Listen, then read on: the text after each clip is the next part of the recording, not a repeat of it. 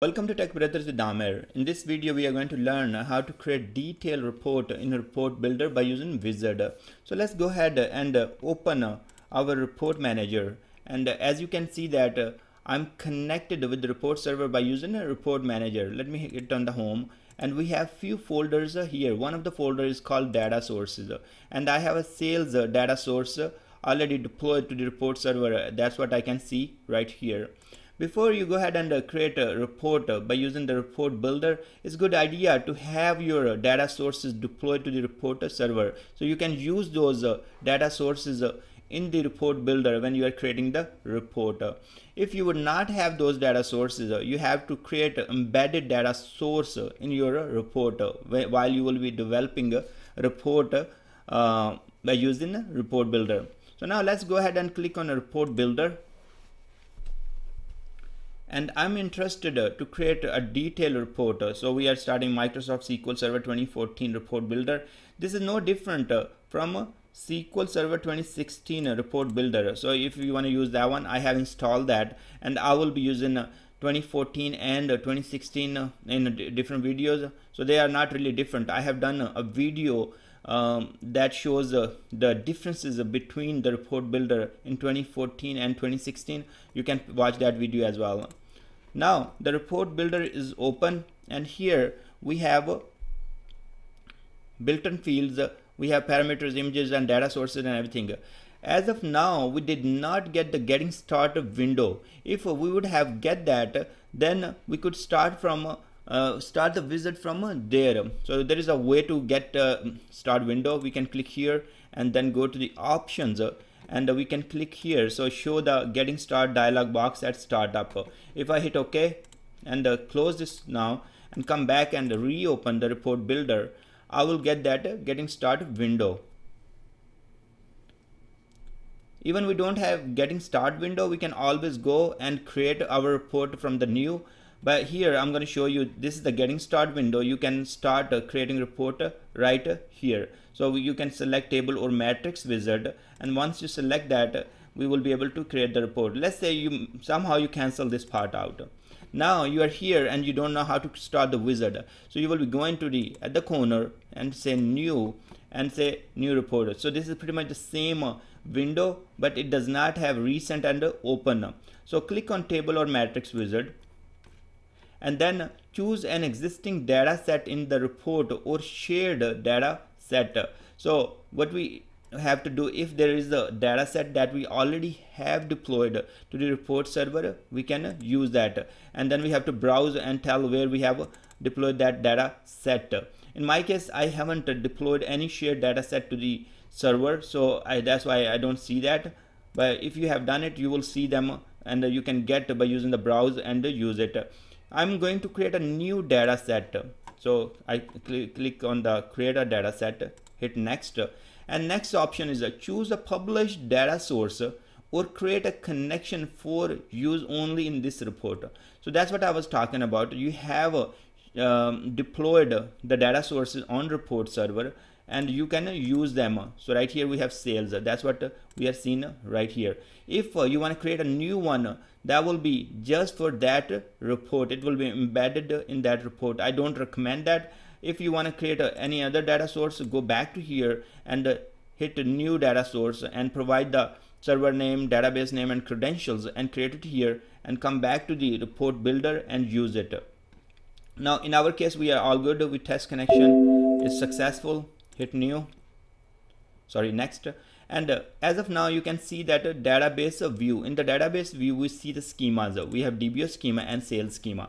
Let me take you to the SSMS SQL Server Management Studio and show you my database. So I have sales database here, and I have two schemas here. If I go to security, and one of them is sales and one of them is DBO, the rest of them are system, so I don't care about that. And if I go to the tables, all of those tables are DBO with DBO schema, or some of them are with the sales. So that's how you would see that. So these you are seeing a database view, and you see the schemas first. Once you click on the schema, you will see the tables and views and store procedures. In our case, we are going to use the tables. So click on the table And then next part, we know that we always use a total sale table. So this is what I would like to use. I'm going to click on plus sign and select the fields. Let's say I select a few fields, and in this case I'm going to select country, region, and all that. So that's all I would like to present on the report. I can run the query and see the results. So this is great. I can also edit as a text, so I can see as a text my query. I can change it if I would like. I can run from here as well. I can import two things, one RDL, and that's a report. Other part is .sql.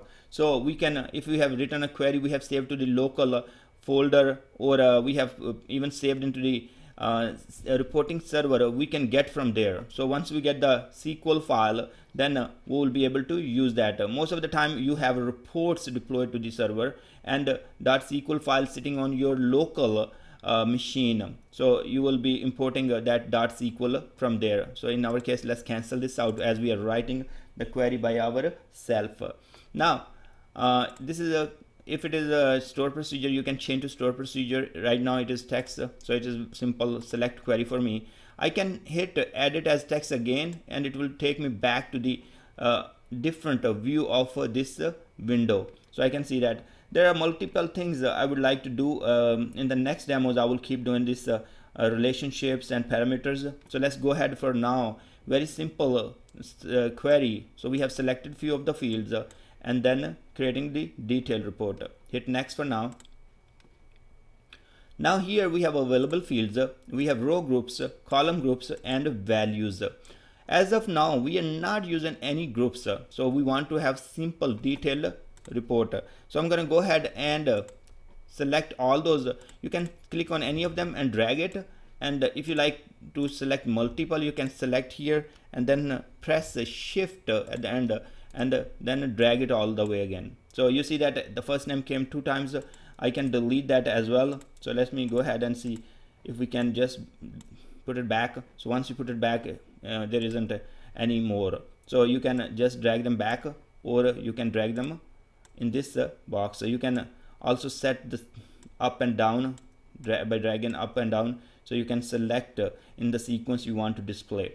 Now we are all good here. We're not using any row group or column group. We will in the next videos, but this report is going to be detailed report. So hit next, and then we can see the way the report will look like.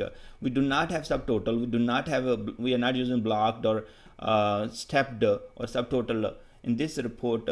So this option is also expand, collapse is also not available because we are just using a detailed report. So hit next. Next you will select the colors, whatever you like. Let's say we would like to go with the forest and finish. Now our report is ready. You can see that you can come back and change the things here. Let's run the report first and take a look. So this is how our report will be created, and as of now you can see that the salesperson first name, last name are not coming really in these cells. What I would like to do, I'm going to go ahead and change that. I'm going to call this one F name only. Also for the salesperson last name, I can expand this one a little bit. So it's my choice. If whatever I would like to do, I can expand, or I can make it small. I can change the colors, and all those bold, italic, and everything is available to me. I can make it italic if I like. I can make it bold. So all the fonts properties are available for us to use. Let's run the report again. Now report is coming right. But one thing I noticed, okay, I was expecting to have some other columns that I missed. So let me go back to the data set, and here if you click double click on the data set, you're gonna go, first of all I would like to call this one dset sales because that's the proper name. And now instead of just having these column, I would like to have another column. So I'm gonna go to the, I can write it by myself with the comma, so I can write it item sold or whatever I want, or other way around is to go back to the query designer. So if I go back to the query designer, I'm here and I would like to get items sold. So that's the column I was missing. And next hit OK. Now we are all good. Fields are coming correct. Item sold is coming. And now in the data set, we can go back and grab the item sold at the end or wherever we would like to put, maybe here, and that will be there. So you can create your report and we can see the item sold right here. So we can create the report and then we can make changes. I prefer using wizard, and then later on anything I would like to do, maybe add a parameter or add a new field or make it bold, italic and all those kind of things. Once I have the initial format, and after that I can play with that and make all those changes. So this is how I will perform or create my report by using a report builder. So this was a detailed report. Next we are going to create the report with the row groups and stepped and drill down and all those kind of things with the report builder. Thanks very much for watching this video, and I will see you guys in the next video.